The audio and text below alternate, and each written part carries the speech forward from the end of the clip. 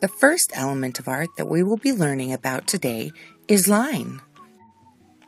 Line is so important in creating beautiful works of art. The definition of line is the path of a point moving through space, or like I like to say, a dot that moves. There are so many different examples of line. You can do diagonal, zigzag, curvy, outline.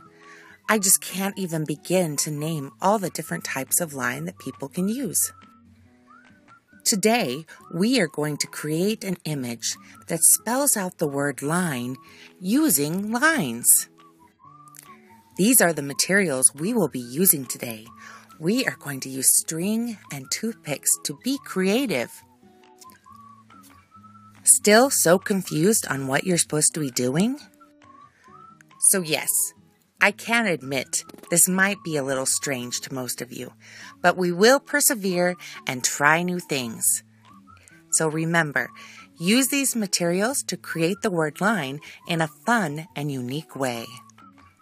So my challenge to you is to explore your possibilities and think outside of the box.